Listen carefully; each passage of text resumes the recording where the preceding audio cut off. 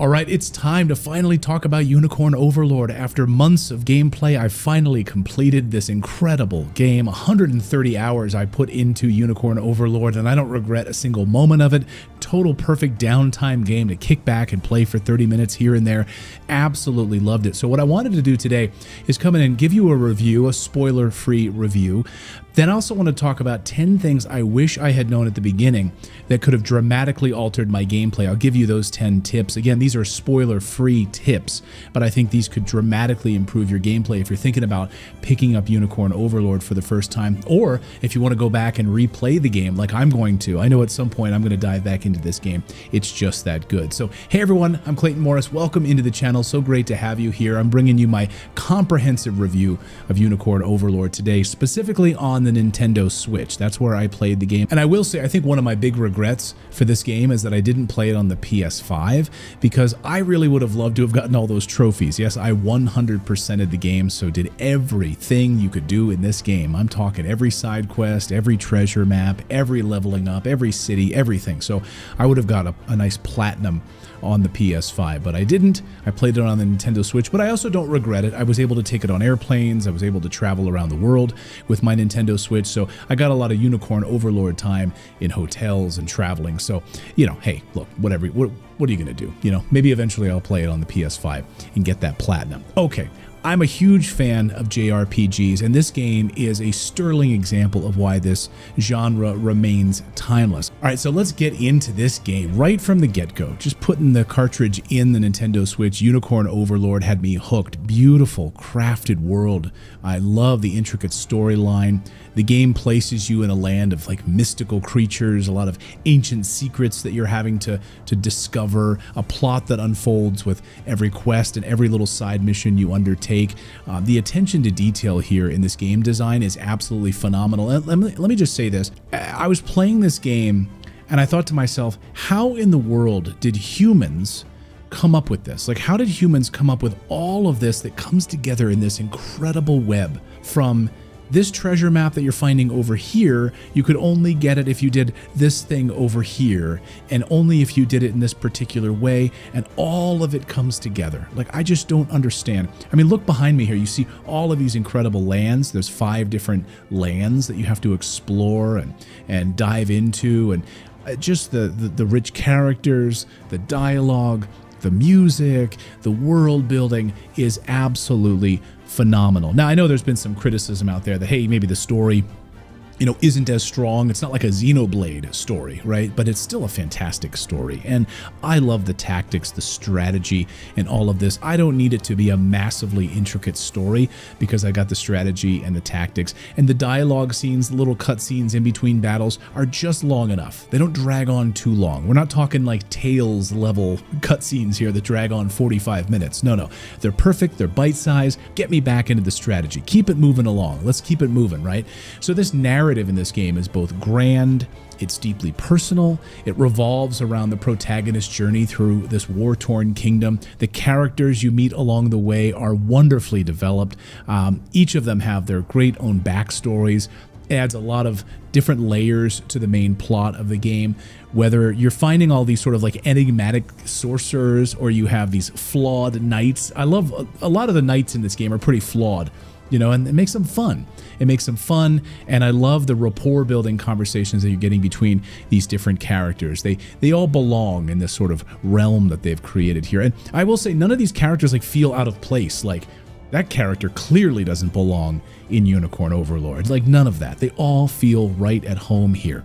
The gameplay mechanics, though, is where the game really shines. I mean, turn-based strategy battles that are engaging. They require you to think like several steps ahead, but not in like a Fire Emblem kind of way. You know, in a Fire Emblem game, you can tell almost that you've lost, and you knew that you lost like 5 turns ago. Like, you'll get to a point you're like, oh, okay, I see. 5 turns ago, I really screwed this up.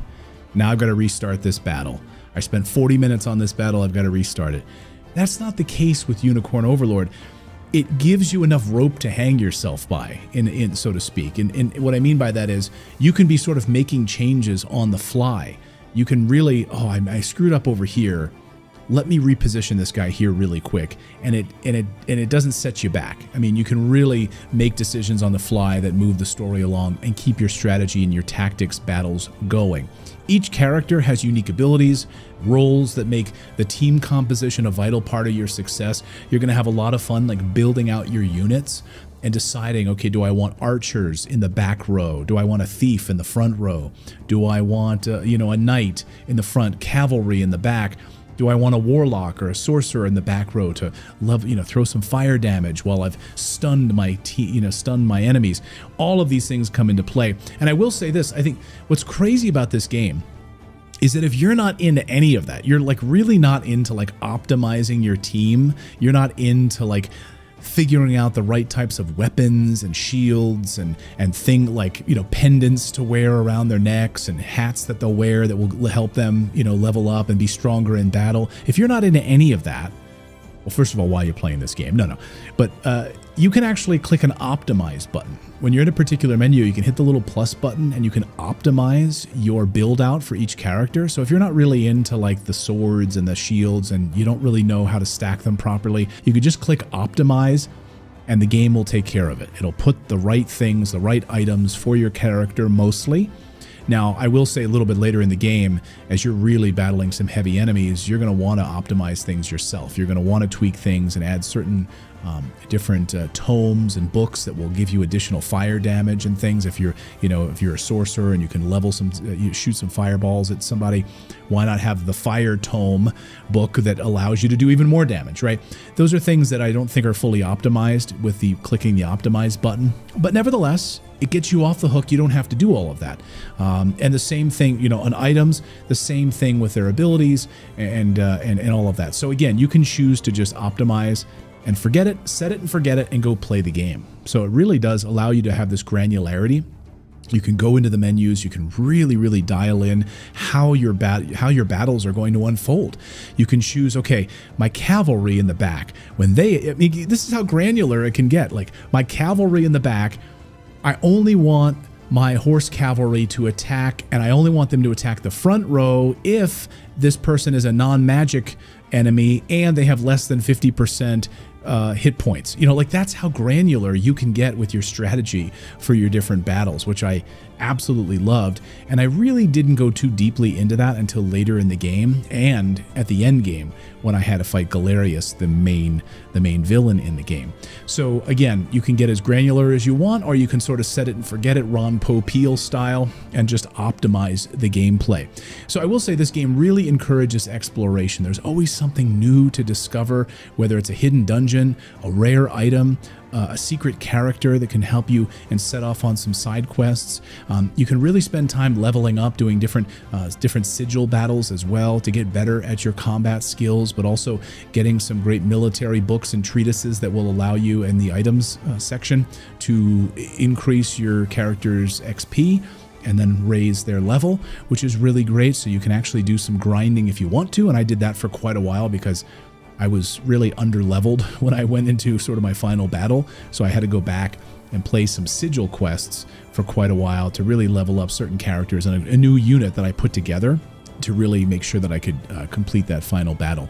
You know, as someone who enjoys both retro and new games, I was impressed with how Unicorn Overlord balances a lot of nostalgic elements with a lot of modern aesthetics. This game loads quickly, it's beautiful, it has this really gorgeous, I say lush, like medieval quality to it. All of the different menus, and when you're saving the game, they look gorgeous. Everything, the art style is beautiful.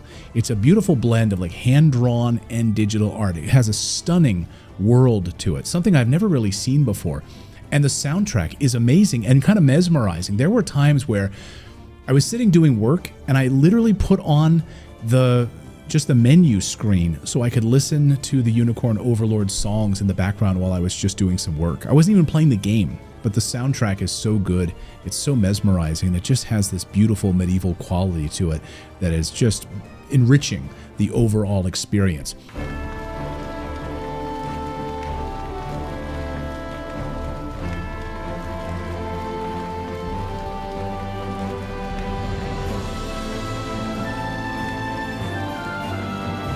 I mean, having 100% completed this game, I can safely say it's worth every hour I spent. I explored every nook and cranny, I completed every side quest, collected every rare item, and after completing it, I found myself wanting to jump back in.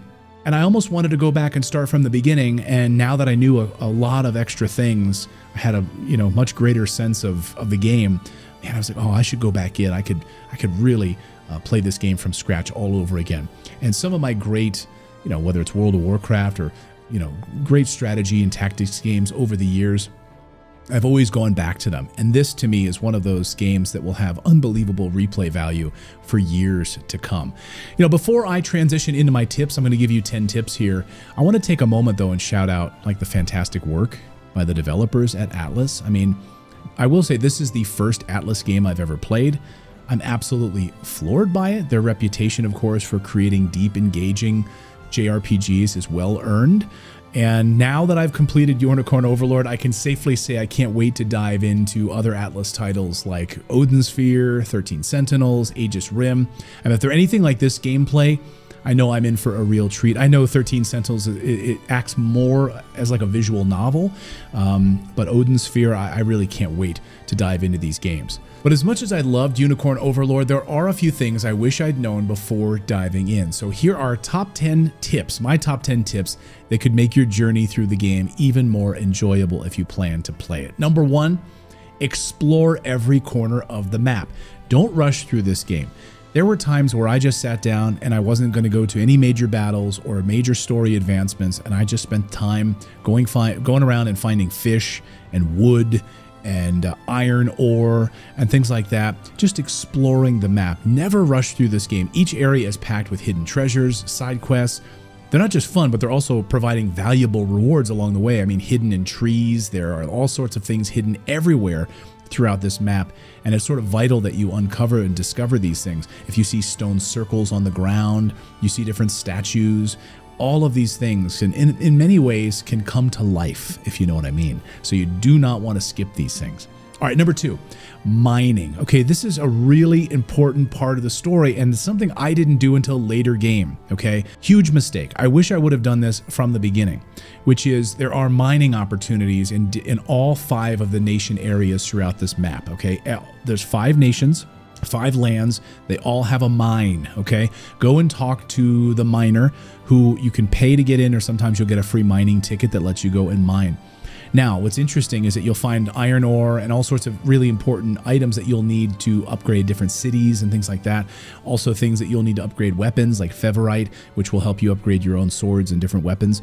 However, there are buried treasure maps within these mines. And the only way to get these buried treasure maps are to really mine the heck out of it. And there are 6 different treasure maps per mine. I know it gets a little complicated and a little technical, but once you understand that each of these treasure maps then leads to sort of an X marks the spot on the main map where you can go and find a really important item. So again, mining is so important. Find all of the treasure maps for all of the areas. So each of the nations has 6 different treasure maps associated with it with really important items, and some of these items are key to beating the game. You need to get some of these items, and I waited until sort of the end of the game to even realize that and do it.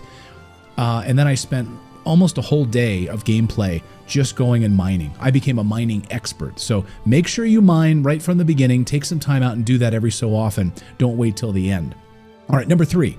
Level up strategically. Don't just grind for the sake of grinding. Pay attention to the characters and how you're putting these teams together, and use the sigil quests, okay? You'll notice that there are different battles, right? There are liberation quests, there are main story quests, and you'll notice that there are sigil quests as well, which can only be activated once you discover some stone circles. Use these sigil quests as leveling up locations, but really be strategic about how you're leveling up by putting your teams together and thinking about how you're going to use them later in the game. And that's something that I really started to focus on about halfway through the game, thinking about the end game and making sure, for instance, putting one team together that had warlocks in the back row and doing all of this. In fact, I built a team that was unbelievable, okay? That was able to defeat Galerius, who's the main villain in the game, the main enemy, And let me know in the comments below if you want me to build a video for you guys on how I built this amazing unit that crushed Galerius, okay? I mean, I annihilated him, but it was only after I strategically put this unit together, and I spent about maybe 2 weeks working on this team to figure out the right fit that I could go in and annihilate Galerius. It was a lot of testing. I made a lot of mistakes. I got my ass handed to me a number of times by Galerius, so I will tell you, I put together a killer team. Let me know in the comments below. I'll build a whole video specifically on that endgame team if you're interested and what I used to great success. So make sure you're leveling up strategically. Pay attention to which characters need leveling up based on sort of upcoming challenges in the game. All right, number 4, use elemental magic wisely. Certain enemies are weak to specific elemental attacks. Make sure to exploit these weaknesses to make battles easier. And this is actually particularly important once again for the final boss. Think about how you can like stack your warlocks and druids and elves to launch stun attacks, you know, like right at the start of a battle. This is important because you could launch a stun attack, totally stops those enemies in their tracks, allowing you then to swoop in with some other elemental magic and do some fire damage, launch fireballs and other things like that. So think about how you could use elemental magic as you start to unlock some of those characters in the game, warlocks and druids and things like that as the game goes on. All right, number 5, keep an eye on your gear. I was not very good at this, admittedly, until maybe about 3/4 of the game, way through the game. I was kind of doing an optimized thing. I wasn't really focusing on my swords and my shields and things like that. But more importantly, it's the gear that's not just the sword and the shield. It's the pendants that you're wearing. It's the tomes, you know, the big books. It's like the fire tome that you can then stack on a particular warlock or druid who has a fireball ability. Like, why not give that fireball ability extra power? Right, by stacking your gear properly. And I kind of wasn't doing that. I got a little lazy at certain parts, and I wish I would have done that more at the beginning, stacking my gear properly. I would have just started annihilating people. This was one of my big mistakes. Again, it wasn't until the end of the game that I started paying attention to the gear, and I was taking the lazy way out. I was sort of clicking optimize and all of that. Big mistake. So again, I'll show you how I built this team. If you're interested, let me know in the comments below. All right, number 6, manage your resources.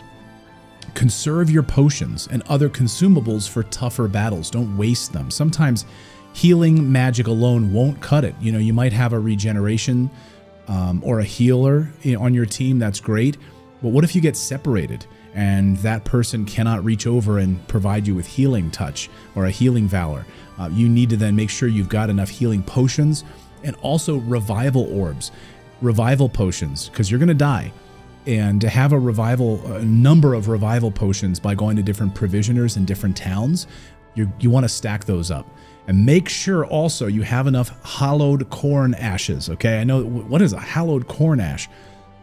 There's going to be times, and I did this a lot, where I ran out of time on the battle. I did this quite a bit, and there's a way to kind of reset the clock, give yourself more time, and that is to use a hallowed corn ash to basically continue the battle, and it almost resets the clock for you. I had to do that a bunch of times too. So make sure you've got healing potions, make sure you have a lot of revival orbs, make sure you have hallowed corn ashes that you can trade divine shards for. I know this might sound like weird talk right now, but it'll all make sense in short order. Something else that I kind of discovered early on, so I'm glad that I did, you want to fight enemies before going into battle. So as you're exploring the map, you're going to find that there are enemies that suddenly just start charging towards you. Now, you haven't engaged in a battle, so to speak. You haven't clicked on, let's start this battle. You've just been roaming the map, and you know that you hear like a little whistle, and one of these enemies will just start coming towards you and attacking you. Do as many of those as you can, because every one of those gives you honor points. And if you avoid them, you are leaving tons of honor points on the table. And the real currency in this game is not gold, it's honor points. The more honor points you have, the more abilities you have to unlock additional units, expand your units, promote your units, all of that. So you want to get as much honor as you can, and one way to do that is kind of clear the whole field. You might have like 5 or 6 of these guys roaming around in the woods, and they might just start coming at you and attacking you. Fight them, okay? Get honors points from these guys, and then go and take the main battle, because there's always like a main battle that's like kind of situated right near there. But just kind of walk around, gather up all the different resources, the lumber, the iron ore, the gold, and battle these guys and get all those honors points. Number 8 on my list, talk to every NPC. This might go without saying if you're used to playing JRPGs, but talk to everyone. Everyone has a story, and they often provide crucial information, even rare items, so do not ignore them. And a lot of these NPCs will unlock additional quests that you need in order to complete the game. So don't ignore them. Don't just walk by them and be rude. Number 9 on my list is to pay attention to the day-night cycle. This is something, again, I wasn't really paying attention to early on, but some quests and events only happen at certain times of the day. So right there on your screen, you can see the day-night cycle. Plan your in-game accordingly because, for instance, the black market dealer, guess what? He only comes out at night. And you need to buy certain things from that black magic dealer, that black market dealer, like magic bombs, for instance, and other things. There are going to be actual items you'll need to buy to stack and in order to fight the final boss. So you need to pay attention to the day-night cycle in a lot of the different quests and when you're making different purchases. So pay attention to that. All right, number 10 on my list, ranged attacks. This is something, sadly, I only learned after I completed the game. Now, you can use ranged attacks. One thing I did know during the game is how to use archers and different soldiers that I was summoning using valor points. Okay, so I'm a unit, but I don't have any archers. I could summon archers, and then when I go into battle, I could hit the Y button, choose a ranged attack, and yes, use my archers who are not part of my main unit to fire some arrows and take down a huge amount of damage on the enemies. Well, one thing I didn't realize is that if I got a separate unit that has archers in it, really good archers, you could actually set one of those archers to be the leader. When you do that is when you are then unlocking ranged attacks for that particular unit. For instance, you're on the field, okay, and you notice there's a watchtower. Well, what you could do is send your unit that has archers to that watchtower. But the only way that you can use those ranged attacks from that watchtower is if you've made your archer the leader of that unit. And what's great about Unicorn Overlord is that you can actually change that on the fly. So in battle, before battle, you can actually change who's the leader on that particular unit. You can withdraw them from battle, change the leader, put them back into battle. So you're not locked in, is what I'm saying. But make sure that you make that person the leader, the archer, the leader, or the mage to use magical assist attacks as well. And you can position them on watchtowers, and then you can have one of your main units driving in, and then you'll be allowed to hit Y as a ranged attack. This is huge. I really wish I would have done a better job of this throughout the game. I didn't. I beat the game kind of not even doing it that way, which is crazy. But I think I could have a much easier time, a way easier time, to use a lot of those ranged attacks. So don't do what I did. I mean, don't wait till the end of the game to figure that out. And I'm going to give you a bonus tip. Number 11. Use valor skills. My son was playing it and he kept going into battle, and before he would go into battle, I would say, use your valor skills, because he kept forgetting that he had them. For instance, Elaine, okay, the main character in the game, he has a valor boost that you're going to want to use before every battle if you can spare 2 valor points. It'll cost you 2 points, but it'll give you a 100% boost in experience when you defeat an enemy in battle. So 2 points. Launch your valor skills, look for the boost in experience that is going to give you 100% additional experience points in every battle. And you can keep using it up over and over and over again if you want. Also, cast a valor skill on other units. So if you're there and you don't want Elaine to keep getting the experience, he can cast that valor on somebody else that you're trying to level up. It's a great way to level up, and it's a great way to gain extra experience for doing really nothing other than using your valor points. Also, plunder. Another one that I used all the time, Joseph's unit, or if you have a thief in your unit, you'll then be able to have a valor point or valor skill of plunder. Before you engage in battle, okay, before you get to that battle screen and you're about to approach an enemy, hit that plunder. Go into valor and plunder them, and it'll steal their gold. It'll steal their gold. And when you get to level 2, plunder level 2, as you get further in the game, then you can steal multiple units gold all at once. It'll pick like a range, and you get all their gold for doing nothing. All you've got to do is plunder them ahead of time. So your thieves kind of sneak up and pickpocket them and steal their money.